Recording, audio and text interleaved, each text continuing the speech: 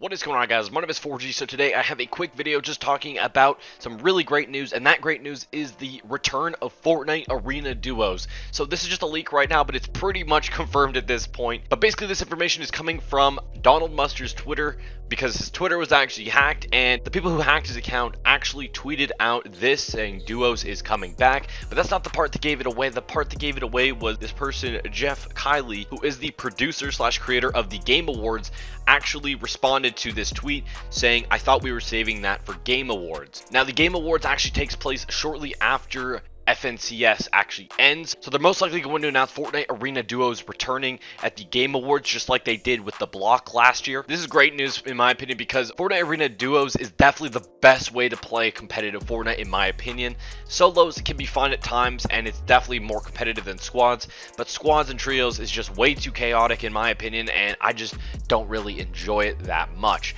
But what do you guys think about Arena Duos finally returning in Fortnite? Leave your thoughts in the comment section down below. I'd love to hear what you guys have to say. And if you guys enjoyed this video, make sure to hit that like button down below. If you guys are new here, make sure to hit that subscribe button for more Fortnite videos like this. And if you guys would like to support me, make sure to use code YouTube4G in the Fortnite item shop. Thank you guys so much for watching. Have a great day.